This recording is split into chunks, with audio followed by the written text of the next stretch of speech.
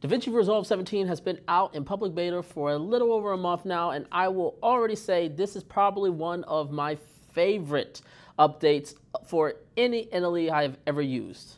With tons of new features that I believe deserve its own dedicated series of videos, today I am going to narrow down to 3 features that I personally use, but very different on how they probably were intended.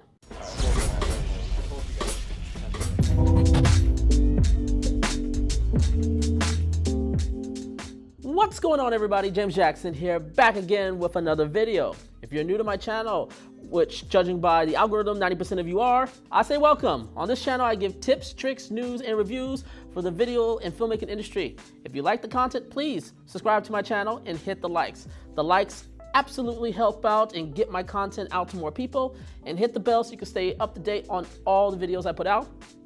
As mentioned at the top of the video, these are some massive changes to Resolve and new features that I can talk for hours on. But today I am going to focus on 3 features that I use in my day-to-day workflow, but not in the way you probably were intended. Some of these features can be used for everyone, and some are for my fellow YouTubers, which I dare say could finally persuade them to end their subscriptions with Adobe Creative Cloud.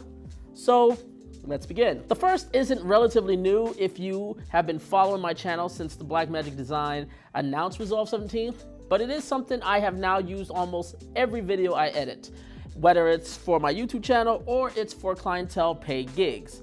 And that is the high dynamic range wheels. Now, the original intention of these wheels was to give further controls to those who work in the HDR delivery. But what I have found is that these controls are so good, even for SDR grading, that I actually use them over the traditional log wheel tab when working alongside my primaries. You can add the HDR wheel before and after to make extremely fine-tuning adjustments to both the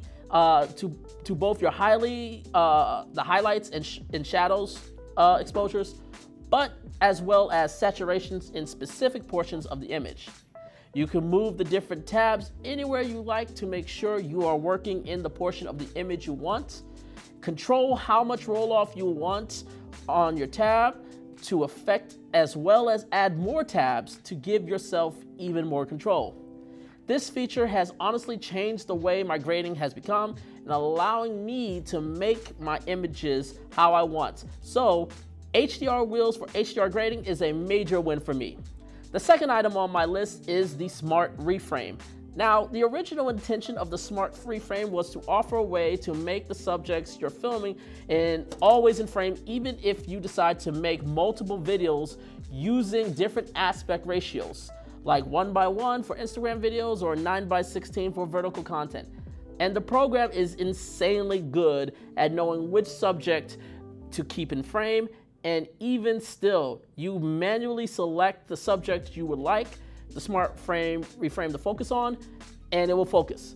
But what I have discovered is that this is a great tool as an alternative stabilization method for higher resolution images. So if you're using something that is shooting in, say, 6K or 8K or even above, like 12K, or you're using a 4K video clip to deliver to full HD, you can use the Smart Reframe to focus on your subject and also stabilize the image.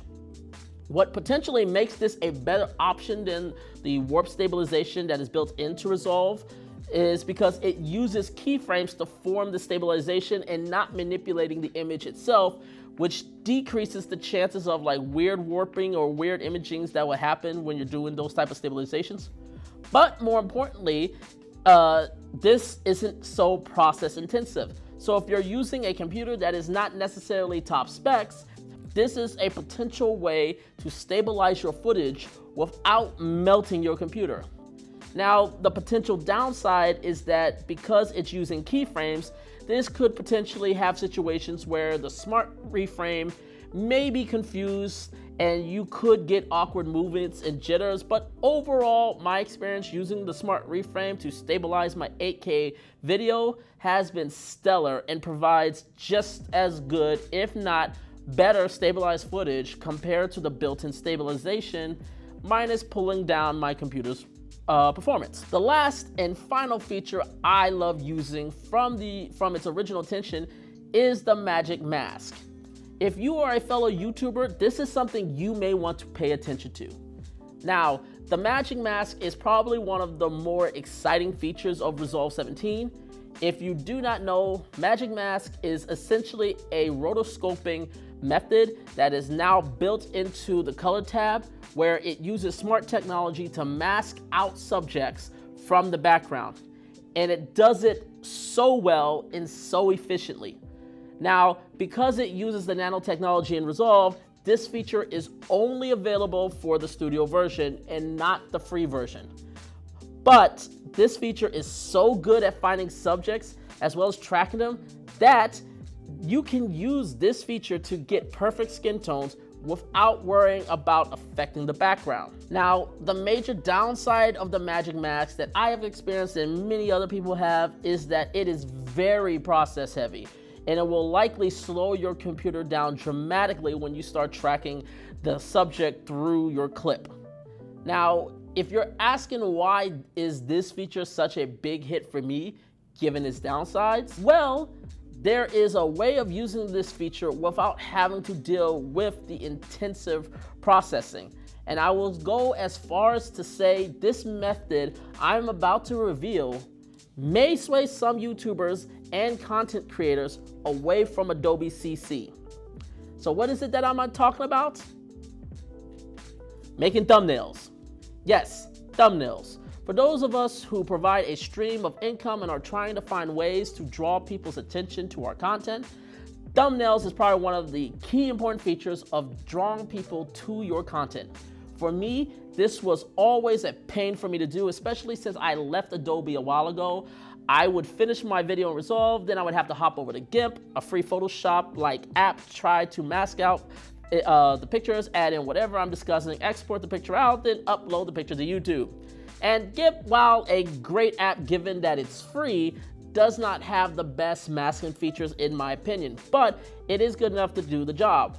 But now with Magic Mask, I don't need to ever leave Resolve for any point of the project. So how is it done? Well, it's actually quite simple. You take your clip or image that you will be using for the Magic Mask and freeze frame it. If you're using a clip, that is, then you will want to make your way to the color tab in the node section, and you want to first add an alpha channel that will drag to the alpha out point to the alpha channel. Next, you will head over to the Magic Mask and then draw a line down the subject you want to mask. I would suggest using the better tab as the faster tab, not as accurate. Because we are basically using only one frame, we don't need to process the whole image. So once you got your Magic Mask to be the level where you are satisfied with, you can go back to the edit page and add the background frame below the subject frame, and you will see the alpha frame on top. Now you just have to place the alpha frame where you wish it to be. Once that is done, then you simply create a compound clip, and then finally go back to the color tab, select the compound clip, then right-click on the monitor and add a still image to the gallery. And then once your image is added, you can then right-click the image and select export, and voila! You have a thumbnail image ready to be uploaded with your YouTube video. Honestly, this is now one of my favorite tools. Anything to keep me from going from multiple apps to another is always a major win for me. And now, seeing that I can essentially do a Photoshop edit, in air quotes, right inside of Resolve for my thumbnails is only making the $300 price tag for the studio version a steal. It's worth every penny and then some.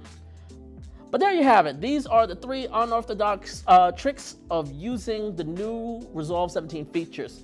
I hope you guys enjoyed this video. Again, please leave a like and subscribe. If there is questions or other things you wish to know about Resolve 17, leave the comments down below.